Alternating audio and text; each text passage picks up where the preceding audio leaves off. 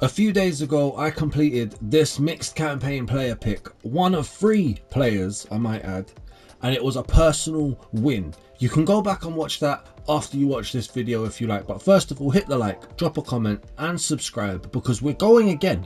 We're going to open this one more time and hopefully we're going to pack an actual win, not just a personal win, but an actual win. Now, the road to the finals, the future stars and the Centurions players, I have no idea who's really involved in that. I think you got like Eddie and Ketia for future stars, you've got Neymar for Centurions, I believe. So it's putting the bar up there, and we're not going to muck around. We're opening it now. So if you like this short form video, make sure you let it be known, because here we go.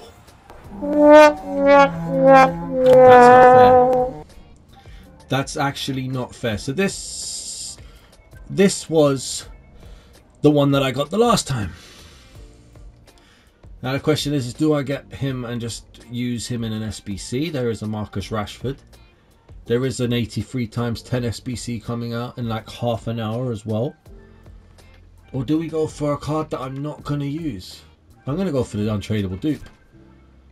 I'm going to go for the untradeable dupe. That might not be liked, but there we go. I didn't like packing it or picking it. Thanks for watching, everybody. Like, comment and subscribe.